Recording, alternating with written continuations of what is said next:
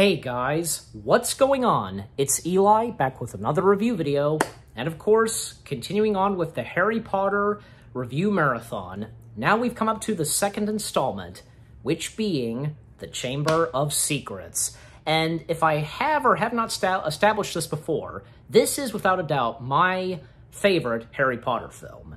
Yes. So, first off, the story. The second installment of, there should be the in there, but, okay.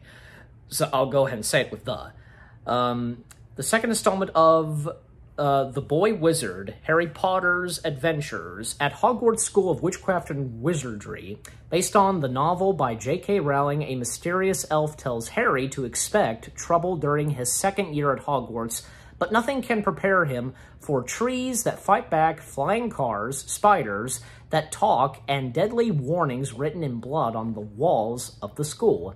So yeah, again, this being the second installment of the Harry Potter franchise, and we get of course the return of, say, Daniel Radcliffe, Emma Watson, Rupert Grint, the late Richard Harris, you know, his last time playing Dumbledore before Michael Gambon took on the role, Tom Felton, Alan Rickman, Fiona Shaw, Maggie Smith, Richard Griffiths, and Robbie Coltrane, Julie Walters, and Bonnie Wright, who have big parts in this film, and, you know, and especially Ginny. She's now part of Hogwarts.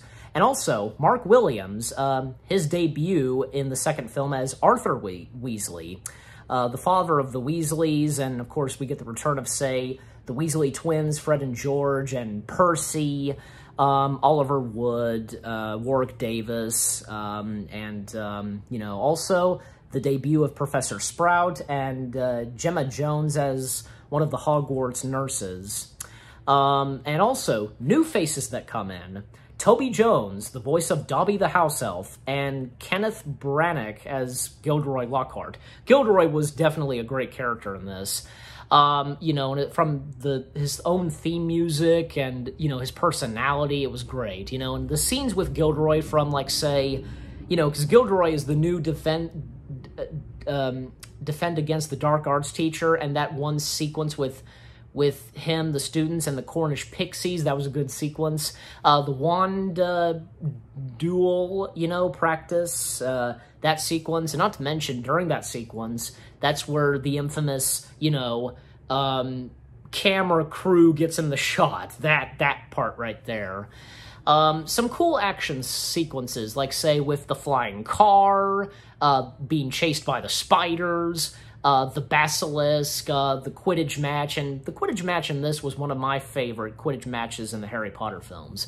Even, like, say, when one of the balls, I wish I could remember the name of the ball, but the one that chases Harry, it chases Harry, and it turns out Dobby caused the ball to chase Harry, and even, say, Dobby blocked the entrance from the real world to the wizarding world, you know, at the train station, causing Ron and Harry to take the flying car, etc. And with the Whomping Willow Tree attacking the flying car, and at one point Ron's wand is broken. Yeah, and also, from one to the other, each one in the Hogwarts castle being attacked by the basilisk, being frozen stiff, from Mrs. Norris to, I wish I could remember this one character's name. Like, he has a camera, and he got attacked by the basilisk looking through his camera.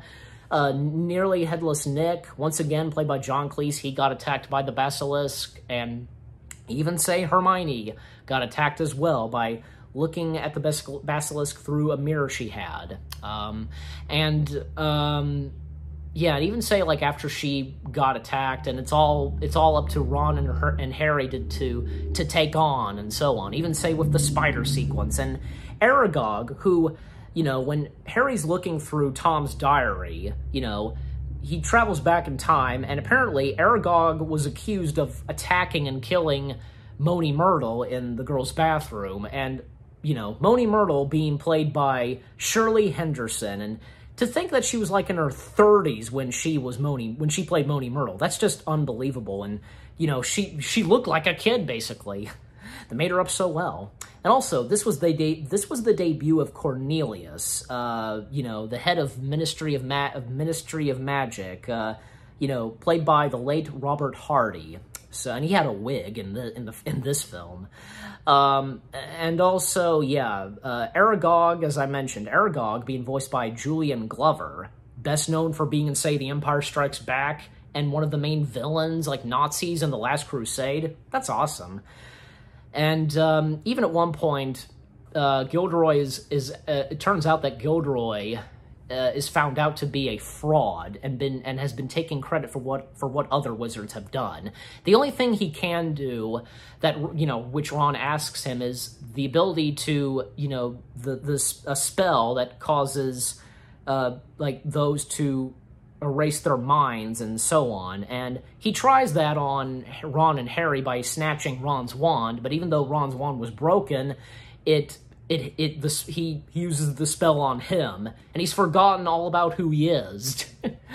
Oh yeah, and even say when at one point everybody finds out that Harry can speak to snakes, and mistaken him for the grandson of Salazar Slytherin, which actually, Harry is the grandson of Godric Gryffindor. That whole sequence with Harry and, you know, Tom Riddle being played by Christian Coulson, and it turns out Tom Riddle reveals himself to be Voldemort. Harry taking on the Basilisk, Dumbledore's pet bird Forks coming in to save Harry a couple times by bringing him the sword of Godric Gryffindor, blinding the Basilisk, and even say Harry killing the Basilisk, and even though, like, one tooth of the Basilisk got into his arm, poisoning him, he used the tooth to destroy Tom Riddle's diary. Ginny's okay, she's awake, and it turns out that Ginny, she opened the Chamber of Secrets again, and at one point Hagrid was accused, you know, before then. Forks saves Harry by crying tears to get rid of the spell. Forks flies everyone back to Hogwarts, even Gilderoy. He's like, amazing, this is just like magic. Harry and Ron are rewarded points. Dobby is revealed to be the slave and servant of the Malfoy family, and when Harry frees Dobby by giving him one of his socks, Dobby saves Lucius. Not Lucius. He saves Harry from Lucius, because Lucius was almost about to kill him. Because Lucius was the one that started this whole thing by opening the Chamber of Secrets again, because we all know what Lucius is like later on. And the epilogue was nice. We see that Nearly Headless Nick is okay, everybody else is alright, Mrs. Norris, etc., and Hermione. All three of them are reunited. Hagrid is free from Azkaban, and even Harry says to Hagrid, it wouldn't be Hogwarts without you. And one by one, they applaud Hagrid, and I just love that camera shot. The camera pans out of the castle. It's a beautiful ending right there, and the epic music. And this is the only Harry Potter film where there is an end credits scene. And we see that, well, Gilderoy, he's in like this mental hospital or something. You know, who am I? It's a funny end credits scene. But in closing, Harry Potter and the Chamber of Secrets is without a doubt one of my favorite Harry Potter films. I give this a 10 out of 10 for sure. And what about you guys? What do you think of Harry Potter and the Chamber of Secrets? What did you think of my review? Leave comments and give this review a like as always. So with that being said, thank you very much for watching. I hope you guys enjoyed my review of the Chamber of Secrets. More reviews coming your way. They're going to be awesome. Keep looking forward, and I'll see you guys in the next video/review. And of course, the Harry Potter review marathon is still continuing.